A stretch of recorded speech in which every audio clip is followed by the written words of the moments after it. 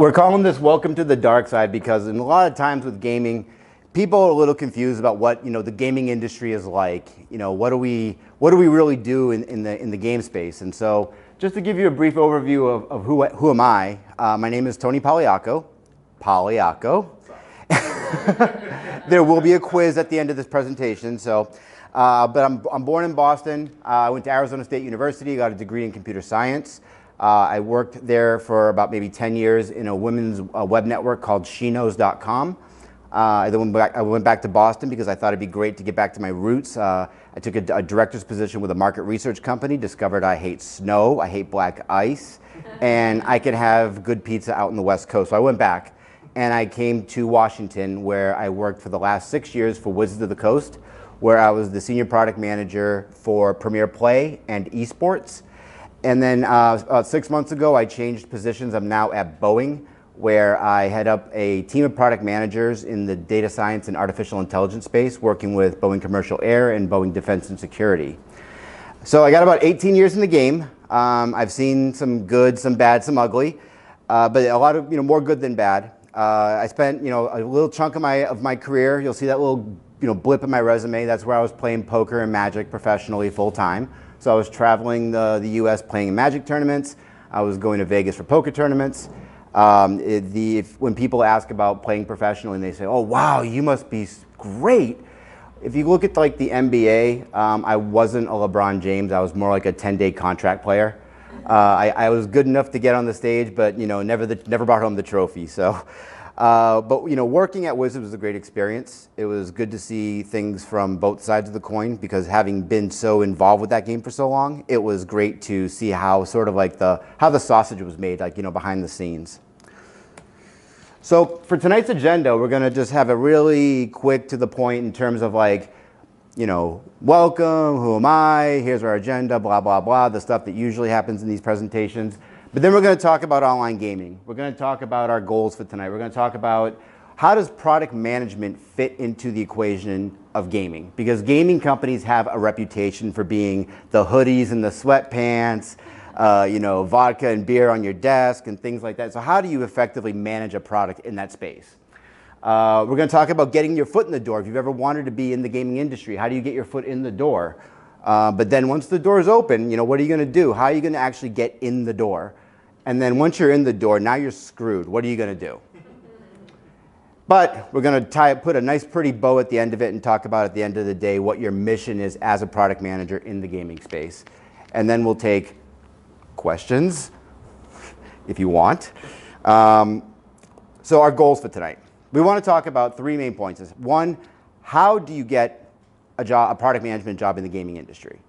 Because when you talk about gaming, there's a wide space of games. There's Xbox console games, you've got web-based games, you've got desktop computer games off Steam, you've got mobile games. It goes on and on and on. So how do you get your foot into that space? But because gaming is a different animal entirely, what are going to be the unique challenges that you see in that space? Because I saw stuff at Wizards that I never saw anywhere else. And then when I tell people about it, there's like, huh, really? I'm like, yeah, these are some of the challenges we face on a daily basis trying to get games out to 30 million players. That's our player base just in Magic is 30 million. I'm not even counting Dungeons and Dragons. So every little tweak, every little idea, every little mistake you make, 30 million eyes are on it, and it's intense. But we're also going to talk about tips on how to effectively manage the balance between the business, the people who want to make the money, and the developers and the engineering teams that want to make art, that want to make quality.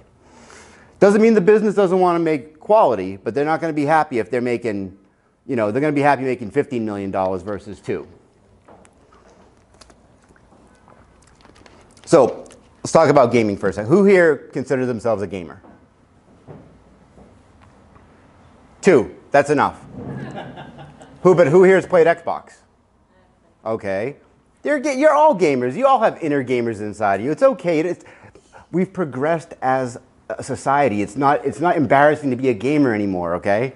Does Farmville count? My friend Ben was actually the executive producer for Farmville. And yes, it definitely counts. If you have clicked on an imaginary little figure or created a little avatar, you are a gamer, okay? And the best part about it is that, you know, from my perspective with gaming, I got started way back in the day on the MMORPGs, the mass multiplayer games, EverQuest, World of Warcraft. I then moved into Counter-Strike, which is a sort of a first-person shooter team-based game. Got into Magic and started playing Magic, not the video version, but the paper version. And then, of course, there was poker, too. These are all, when it boils down to it, all of these games are very analytical. They're very analytical. They're very logical. That is why when you have experience as a gamer and you want to go into product management, it's a great combo, because I would say a heavy majority of the stuff that I did when I was a product manager is very succinct to, okay, well, I need to get this feature built from this person. I need a sign off. So if I do this, they're going to do this or this. Okay, cool. So if they do this, then I'm going to do either this or this. And I'll map this all out in my head like a chess game, trying to see, how do I get to where I want to be? How do I get what I want? Because as product managers, all we care about is the customer and the product. We will go through heaven and hell to make sure that we have the best quality to deliver the best experience to our customers. And part of that means sometimes we have to play games. In looking at the evolution of gaming, though, and I'll be upfront, I'm 42. Like I said, I'm from Boston. Sometimes there's no filter between here and here, okay? So I'm very blunt, I'm very open about things. But being older, I started off with the original Nintendo. And I got hooked, and ever since then, it went right through college. I don't even want to imagine the amount of either guest lecturers or famous people that I missed when I was in college, because I was sitting at my dorm room, click, click, click, click, click, click, click, trying to kill that end boss for like the 12th time. But looking at where we've come from gaming, from the Nintendo first to now Xbox, whatever, Steam, mobile, all the different platforms you can play on. You can play anywhere now. This is a game that you can be on a bus going to work, you can be in your bedroom, you can be at a hotel, you can get online and play a game and interact with someone else and challenge yourself to compete.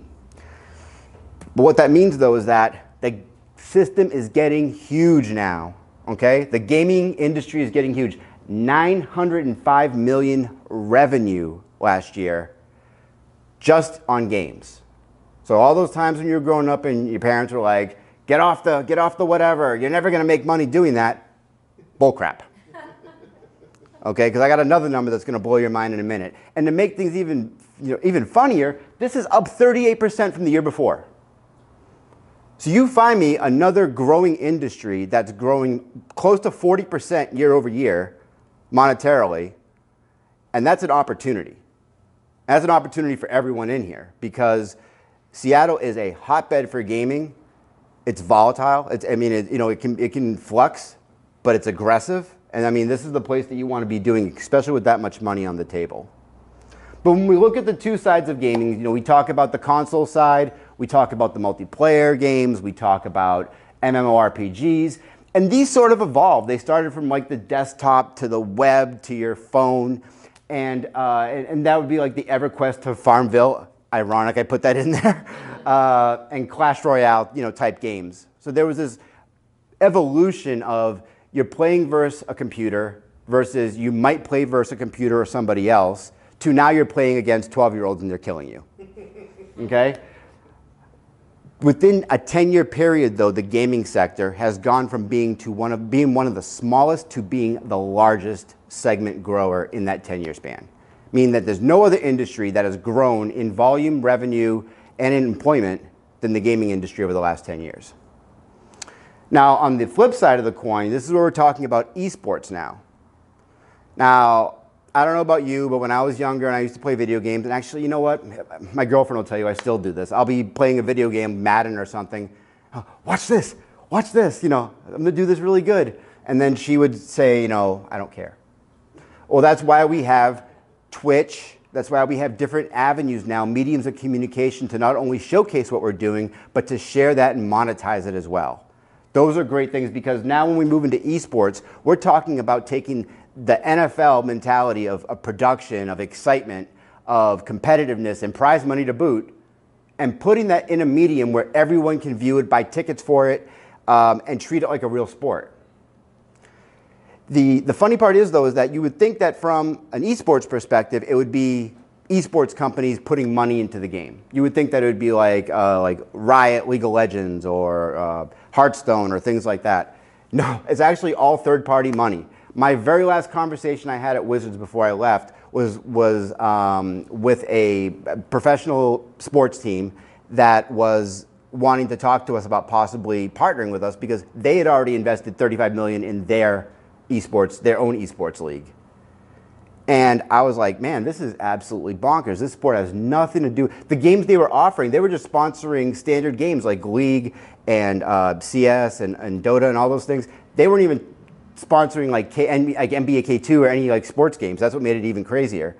But as these opportunities grew and advanced, it was amazing just to see the growth in that esports sector.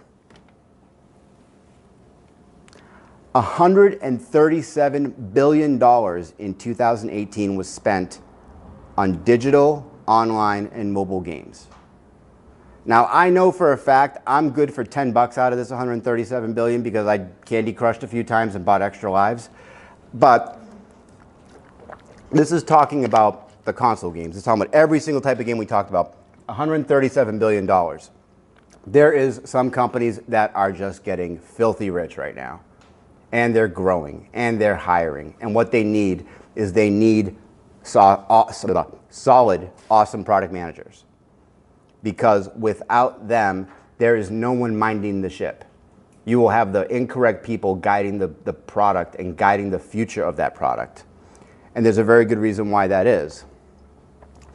When you look at product management and you look at how it fits into gaming, so I asked who was gamers earlier, but who would be interested in looking at a product management gig in the gaming space? And that's fine. The reason why, though, is that because when you do, you got to be very, very aware of what you're doing. This isn't Amazon where you could be working on like a Kindle one week and then something else another week. It's not, it's not Boeing where we're working on, in the aerospace field. So it's like you have to ask yourself, why do you want to get into gaming? What is your goal? Are you hoping just to not have to get dressed for work anymore and just, go in there and, do all sort of cool stuff? That's fine, but there's got to be a good reason for it. What are you hoping to do? Are you hoping just to be a fan? Are you going to work at this company because you've played their games forever and it's a great thing? What working in gaming is. What I mean by this bullet point here is what working in gaming is it is a job. It is a real job with real business, real money, real people. It is not the stereotype that you might see online or in movies where people are just like, this isn't Silicon Valley from HBO, okay? We have no Guilfoyle, all right?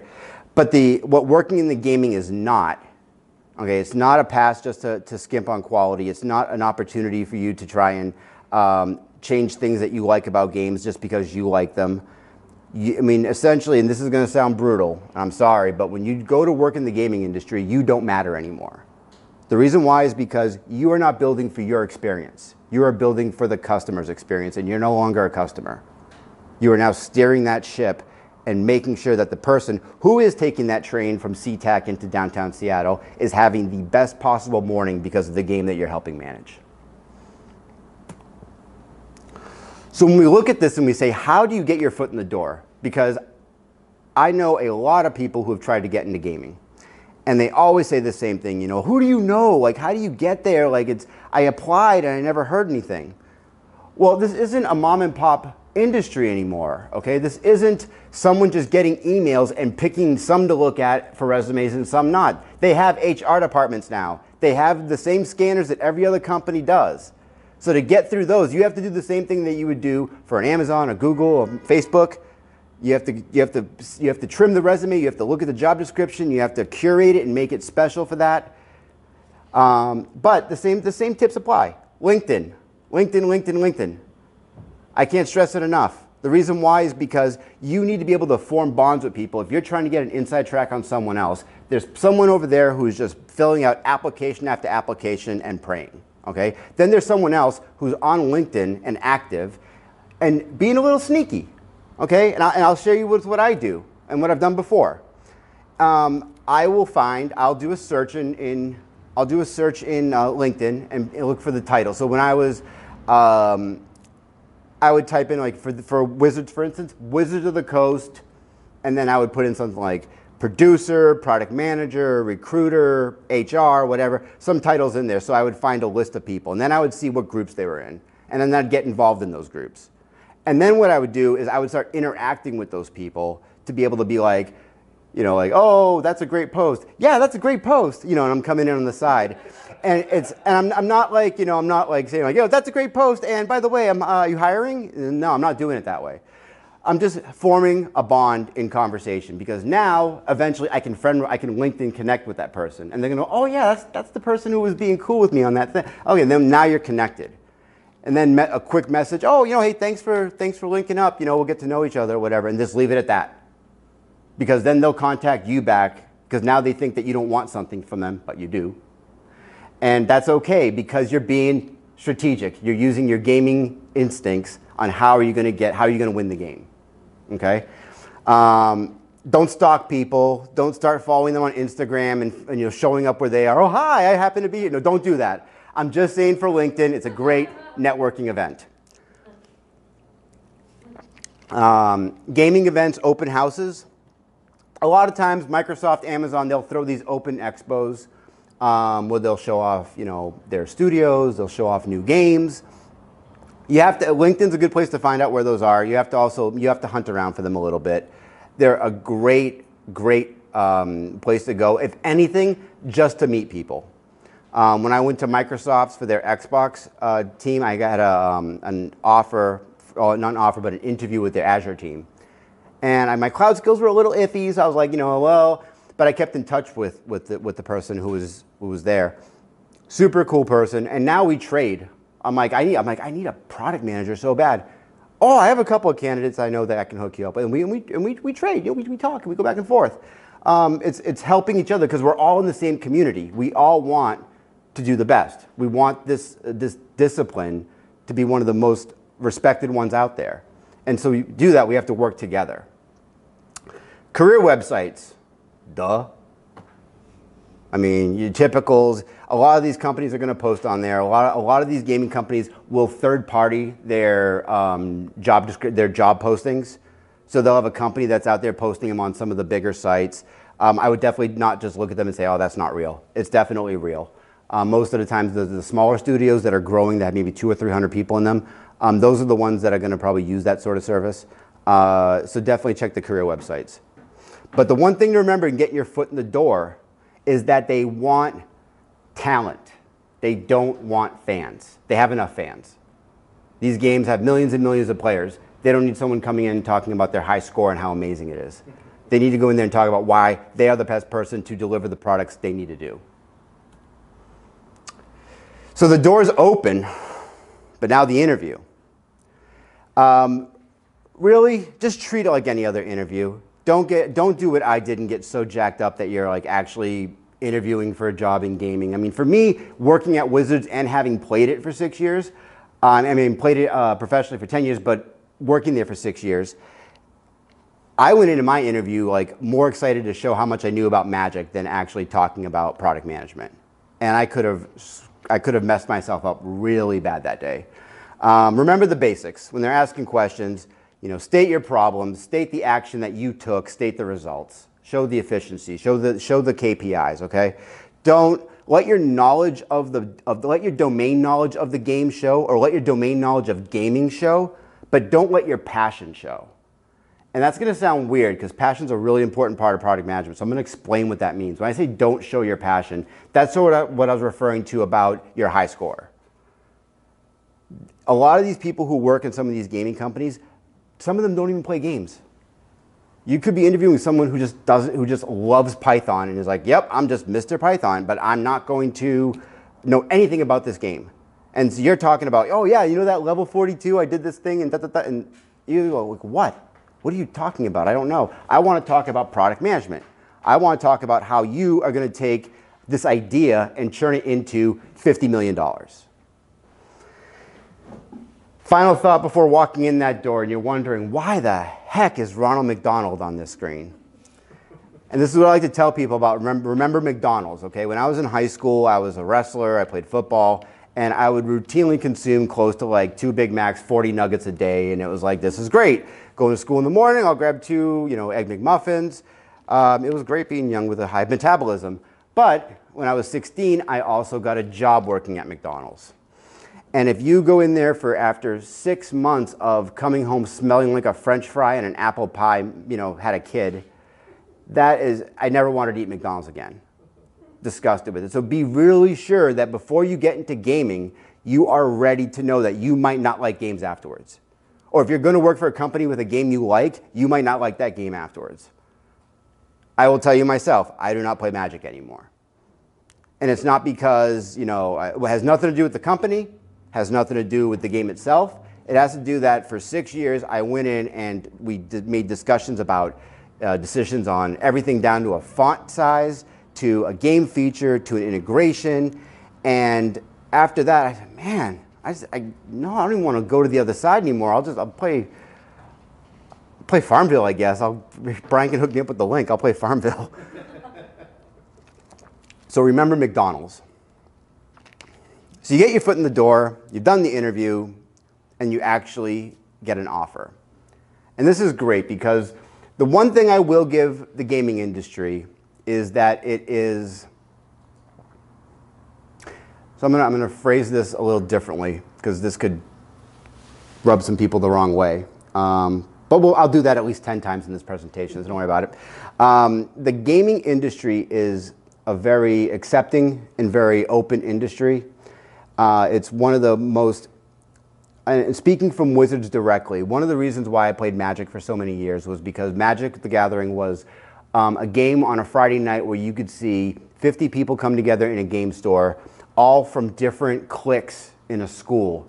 So you'd see like a couple of jocks, you'd see a couple of A, a couple of B, a couple of C, whatever, But they would all come together for these 4 hours. And for those 4 hours, we were all Magic players. And we all talked about the game, and we talked about the new stuff that was coming. Now, yeah, granted, go out the door at Friday night, everything goes back to the way it was. But it was a welcoming community, and the companies that work in that space are also very forward-thinking, very welcoming because they understand who made those games popular. It was very tough for me when I was in high school to tell people that I played Magic because I used to get joked on. I used to get, oh, you're gonna play with your cards tonight? Yeah, so. Oh, I was just checking, and that's fine, it's okay, but the thing is now we've gone past that. And these companies they want passion, they want talent, and they also want to be successful. So if you have those 3 drives, those 3 values embodied and personified in your daily, day-to-day stuff, you're going to do good with it.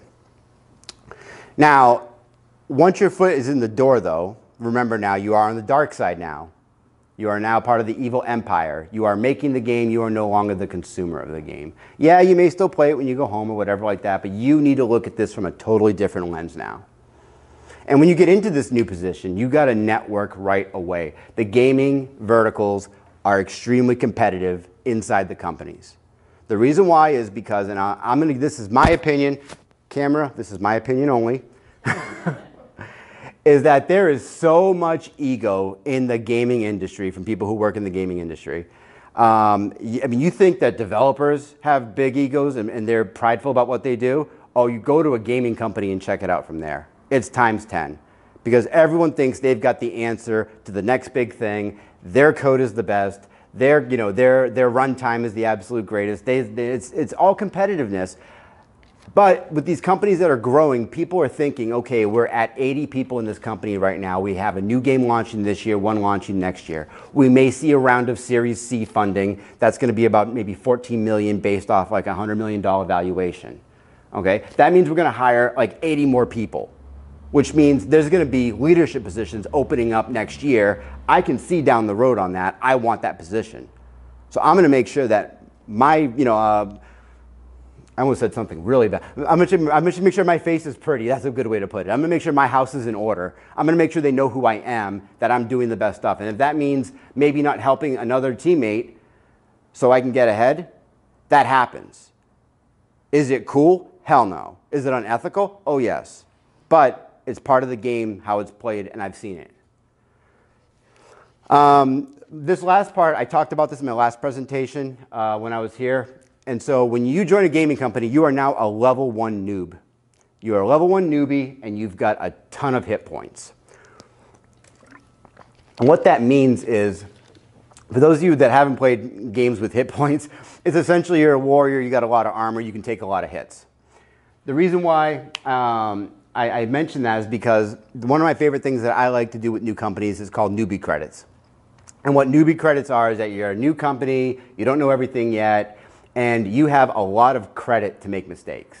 Which means that if you want to go forth and be like, oh, well, I'll give you an example. At one of my recent jobs, I was there maybe a week, and one of my teammates asked me, hey, we want to do X, Y, and Z. And so I said, okay, done. So I went and did it, made the right moves, moved people around. And then about like an hour later, I got an email that was like, Tony, we're not supposed to do things like that. There's forms that we need to fill out, and there's approvals that need to be signed off on for it. So of course I was like, oh, I didn't know, I'm new. Oh, it's okay. You'll learn as you be here for a while. It's 6 months. I'm still occasionally, sometimes I even still use the credits now. I'm like, oh, I've only been here 6 months. I don't know what's going to happen after 6 years. That excuse is not going to fly anymore. Like, I've only been here 6 years. I'm sorry, I can't. I did that again. But you do get these newbie credits when you work in a new product management position. So it gives you the opportunity to make some mistakes. It gives you the opportunity to be bold and then play the card to be like, oh, sorry, I didn't know. But it also will help you just establish your presence, which is actually the most important part. That leads into the networking. Quick wins. Find some quick wins early in this gaming space. It's intense. There's pressure from both sides, from development and the business. And you need to be aware of where your quick wins are going to be. Is it volunteering to help someone else with something so you can get attached to it? Is it trying to suggest a different way of doing things that doesn't impact the delivery but in fact makes it better? You have to look for those low-hanging fruit quick wins, because as soon as you establish that you deliver, that you're a closer, that you're a winner like that, you're going to get more credit down the road. And I would never tell a new person at a company to burn through all your newbie credit, because I've done that and it's horrible, because then you got to get more credit. By getting these quick wins, you start building a portfolio of good reputation. And your words and your decisions as a product manager are only going to be as good as your reputation. If you're known as a blowhard that just always talks and never delivers, doesn't matter if you get up there and speak like you've done it for a million years, no one's going to believe you. But if you're the person who gets it done no matter what, breaks through the walls and makes it happen, doesn't matter what you say, your actions are going to speak far louder. And that's what's going to actually deliver the best product possible. So, unique challenges in gaming. This is interesting because I was going to use some examples from Wizards, but instead I'm going to use some other examples from other friends in the gaming industry. And the reason why is because there's similarities. A lot of times in the gaming industries, you have two types of gaming companies. You have the ones that started off for gamers by gamers. And what happens is usually that company will grow, and at some point, those VPs or the founders, they end up taking different roles because they have to bring in people who actually have experience in global marketing or global distribution or package art or tax laws or all that sort of stuff. So when you get to a new company, your business partners, the people that you are asking you for what they want, they might not understand your world. The gaming world is very unique. The gaming world is one where we have our own language sometimes, it sounds like. In Magic, we had our own set of like buzzwords that we just used with each other, not like we planned it. It was just like the vernacular of the gaming community. But if you were outside of our community and you listened to us, we sounded like idiots. It was hilarious. And that's one of the things that, in the same idea, when you're working with the business, with marketing and sales and all these other departments, they're not going to understand the funny little inside jokes about the games. They're not going to understand the buzzwords. They're not going to understand. What they want to understand is the data from the players that tells them what's the best direction to go. So if you're still ingrained in those communities, get that data. Know where to find it. Know who to talk to. and be able to pull that in to be like, look, it's not just me who wants to be able to do X, Y, Z. All of these other people want to do it as well. We are your audience. And that's the way you have to look at it. Your business partners aren't going to know everything. Same thing for the developers too. You can write the best code in the world and you may not even know how to play a game. And granted, it helps if you're in the gaming space and you're a coder, because then you're able to use what you know about the games and be able to put that into code at some point, or put that into UX or however you're doing it. But again, just remember, not everyone at a game company is a gamer. Some people, it's just a job. Not everyone's going to be a fan. So when I started off at Wizards, it was interesting because I was so stoked to be there. I mean, I would have shown up with my Wizards t-shirt, my Wizards sweatpants, my Wizards hat, backpack, little lunchbox. Look at me, I'm at Wizards, everyone. I'd be posting on Instagram, Facebook. Oh, well, sorry, I can't go. I have to go to Wizards for my job, and just let everyone know. But other people would show up to work and just be like, my kid's got a baseball game at 4. Can I go home? They're not like super stoked about the game. So, you got to remember, there's people there who aren't there because it's a gaming company. They're there because it's a company. You have a job, you have a mission, and we've covered what that is. It's delivering the best for the customers, delighting their experience, which in turn makes money, more jobs, and great things for you because you'll be up the ladder. But stay your lane. Remember, you're there to do a job first. You're not there to go swing by R&D and see what's going on. You're not there to go offer to help test new games, every single day when you have an hour break. You're not there to find out what the new secret stuff is so you can tell your friends. You have a product. Your job is to make that product amazing and to do it by any means necessary. Stay your lane. If you get offered, sure. When I was at Wizards, because I had played professionally before, they had asked me, hey, do you want to come down and help us test new Magic cards? And it was called the Future League. Now, for anyone who doesn't know, I should have said this earlier, I apologize, who doesn't know what Magic is, essentially, since I don't work there anymore, I can say this because they hate it. They hate this reference. If you took poker and chess, made it into a card game, added a bunch of dragons, and made it extremely skill-based, that's Magic. And so I would go down there and help test these new cards that would get released, but it was for an hour or two a month, and it was cool. But then there was someone else who worked at Wizards who was just on the fan train, and every single thing that was there, person was going to be there. Oh, hi, this person's goal was to work in research and development. Fantastic coder, wanted to work nothing but Magic every day, all day. And eventually didn't work out because the passion wasn't there for being a product manager. The passion was there for being a fan of the game. And they don't mix. Also, look at the kind of company you're going to.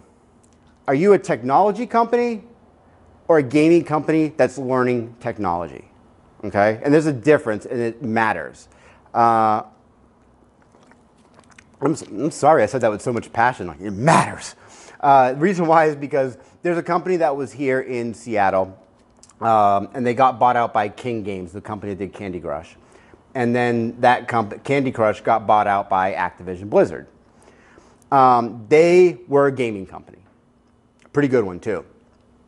They know gaming. They know the gaming mechanisms, programming, whole 9 yards. Okay? Now take Wizards. Okay? Wizards was a tangible product game. It was a card game. Okay? Dungeons and Dragons, all books and manuals and things like that. It wasn't until, I would say, maybe the 2000s that they started dipping their toes into the online video game space with Magic Online. And now the new version is Magic Arena. But there was a huge learning curve because Hasbro had just recently bought out Wizards of the Coast that time. They'd gotten into video games now, but they had no experience in it. They were a physical company making digital games versus being a company that was founded to make games. You see the difference there? And it's important because you got to know before you go in what you're getting into. When I started at Wizards, I was flown out for an interview, and I met with the CTO, the VP, and who would be my director. And I had said, so I'm like, what do you guys, are you guys using Agile? Are you guys using Scrum? Like, what are you doing for your, processes? Oh yeah, we're an Agile company. And when I got there, it was not, just saying that you're having a stand-up does not make you an Agile company. Okay, and I'm very pleased to say that since I started at Wizards to where they are now, they are now a pretty efficient agile shop over there. They've made leaps and bounds in terms of some of the stuff that they're doing. But at many other companies, it's the same thing. Boeing even is the same thing. We're an aerospace company. I mean, we build the best planes in the world, but we're not known for our games. Or I mean, not for games. We're not known for like, we don't sell software, things like that. We don't sell like Microsoft Word or anything like that. So keep that in mind. Being the peacekeeper. Now in product management, one of the biggest things that we do on a daily basis is we deal with temperamental people, whether it's business or engineers or whatever. Someone is going to give you attitude at least once or twice a day. In my case, 5 or 6. And so you got to assume that you're going to be brokering a lot of peace meetings between the business that's going to say, we want everything and a cherry on top, and the developers are going to say, well, that's going to take about 76 years.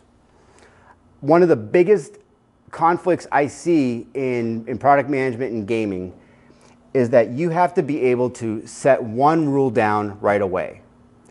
You either get to pick what you want or you get to pick when you get it.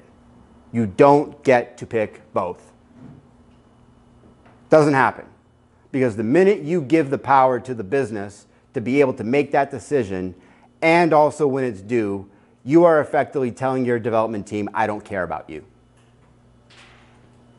Now, that also means that as product managers, we have to have that extra chip on our shoulder that we can go in to any person's office and tell them no.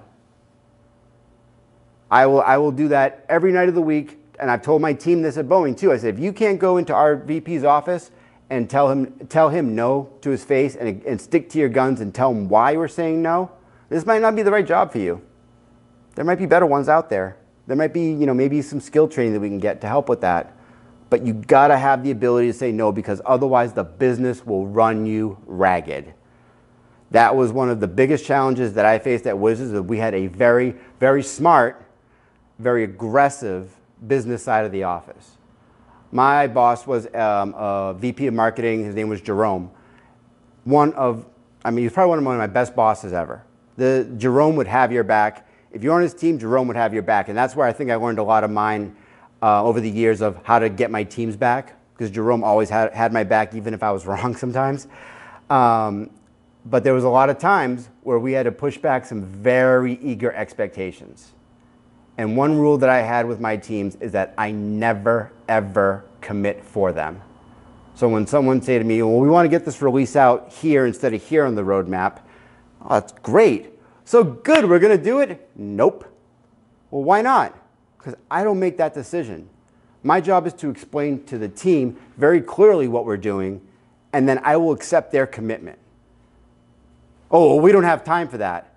Well, I'm sorry, but you said that we're an agile shop. And if you're not embracing the agile values of respect, openness, commitment, then you're just talking. The business cares about the money.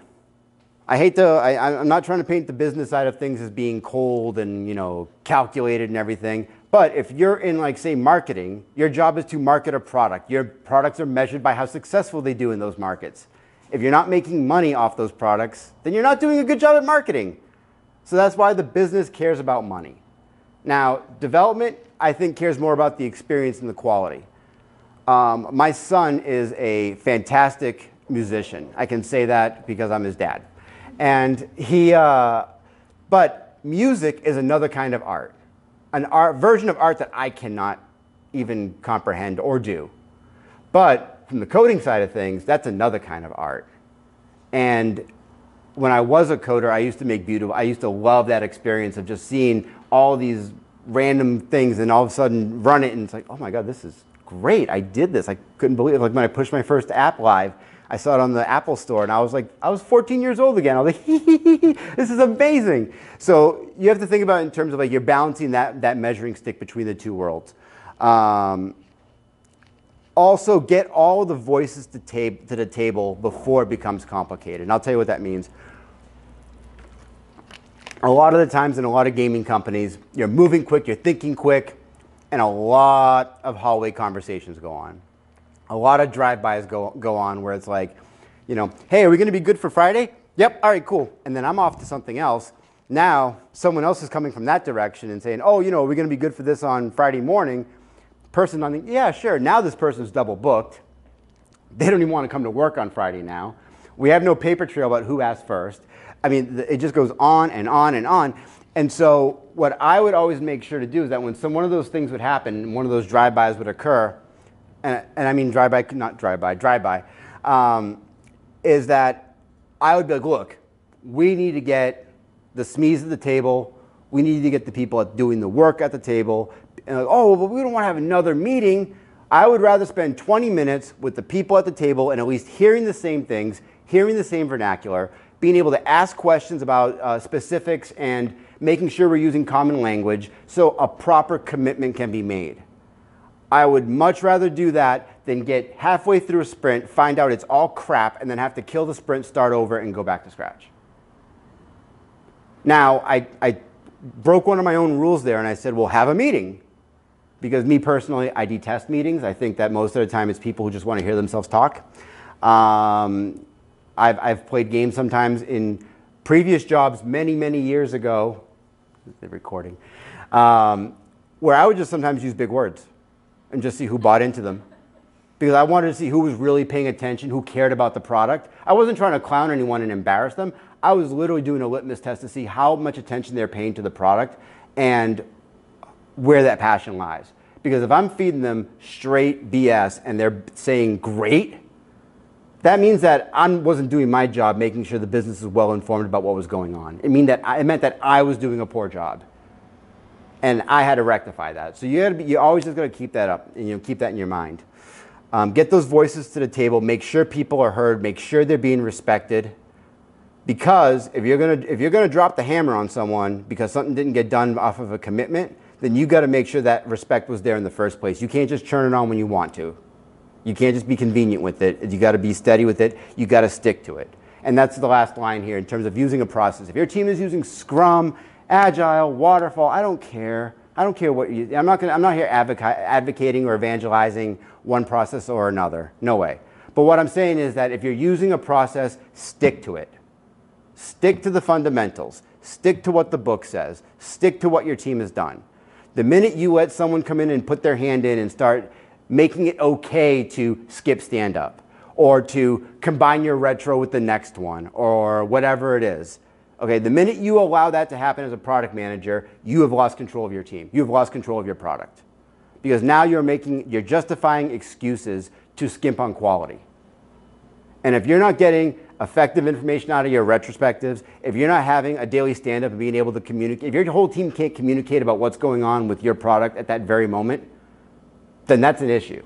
And that's not something that you're going to fix by just making it more blasé and more easy. You have to drop the hammer sometimes, but at the base of it, you got to stick to it, and if they try and make you change it, push back. Otherwise, you are not a strong team. And that's the only way that you're going to be an effective product manager, and it's the only way that your team is going to deliver greatness. Realities of the gaming industry.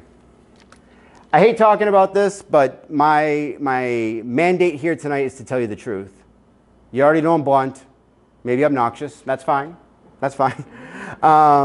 But in the gaming industry, sometimes you're only as good as your last game. A lot of these companies are fragile. And it's not because they're bad companies. It's because they have different models. If you're a company with, let's say we form a company right here, okay? We put out a game, get up to, make a quick 80 mil. Sounds good. Let's make another game. So now we get another group of people that come in. We get salaries, and there's insurance, and then there's liability. Now we need more office space. Everyone wants new Macs. Keep going on and on and on. Now you've burned through most of that profit already because you're investing in the company. Now you release your second game and it's awful. Tanks, dies, stinks. Now, how are you going to be paying the 160 people you have versus the 80 you had when you were safer? Some companies work like that because when it pays off, now they're like 300-400 people and they're cranking out 3 games a year or something. You know, I mean, it's definitely an aggressive way of doing it. I don't look down on it. I'm just saying that's the way it works. Like I said before, gaming is fun. It's a relaxed atmosphere. You probably do more than you would in like a insurance company or something. I don't know. I hate naming names because I tend to do that. And I'm like, oh, I can't do that. He's recording. But just remember, you have a product to deliver. Gaming companies are fun to work for. There is more relaxation. There is more opportunities to do some cool stuff. But you know what? That's in a lot of companies nowadays.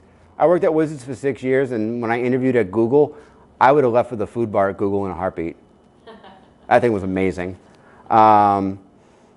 Avoid getting jaded and taking criticism personally. Reflect within. Now, I know that sounds all like, you know, yoga-y type, spiritual. No, that's not me. What I'm saying is that you are going to make decisions, and if your game has got a huge audience, you are going to get people ripping you apart for something as stupid as a font change or a one-word text. Something so minute that you never thought about that was going to be a big deal is there's going to be someone in Arkansas who's got like, 75,000 Twitter followers and like, Tony wrecked this. And then next thing you know, your phone's buzzing every 6 minutes because they found your Twitter profile and now you're getting destroyed. You can't take it personally, okay? If you're a gamer and you're going into the gaming space, you need to, and when I say reflect within, you need to think about how you used to act, okay? I did that, and it cost me about 18 hours of scrubbing Twitter and other social media sites because I was one of those obnoxious people. I was the one who was sitting on the sidelines yelling at the company, "You don't care about us. You're not good at what you do. What are you idiots doing over there?" And then when I got to the other side of the coin, I said, man, what am I doing over here? This is weird now because I was taking the heat on the other side. You just got to understand that people are passionate. They love their games. It's what makes them happy. And if you're infuriating people, in a way, you're doing a good thing because you know that people are paying attention to your game. You know that they're giving you an opportunity to make it right. And if you do that, you will earn a lot of credit as caring for the customer. Now, not everything you can change that they hate. Sometimes you do it for a business decision, but it's important to always keep on top of that. Last thing is keep on top of trends.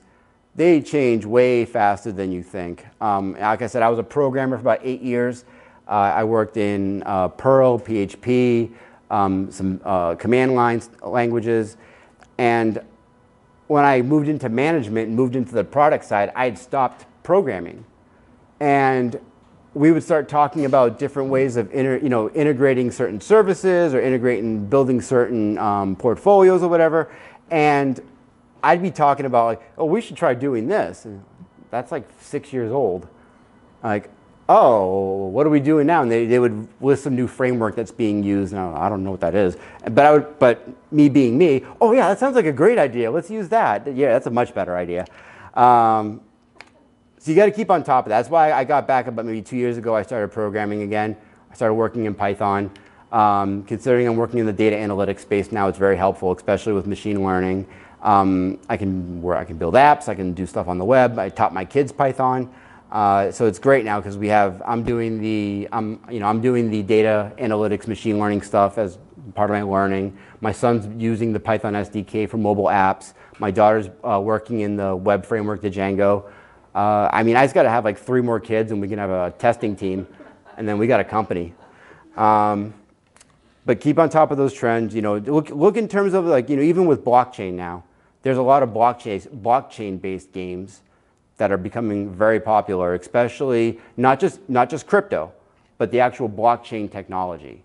There is other companies getting into the crypto space. I'm not touching that. I'm not even talking about that. I'm just talking about the blockchain technology.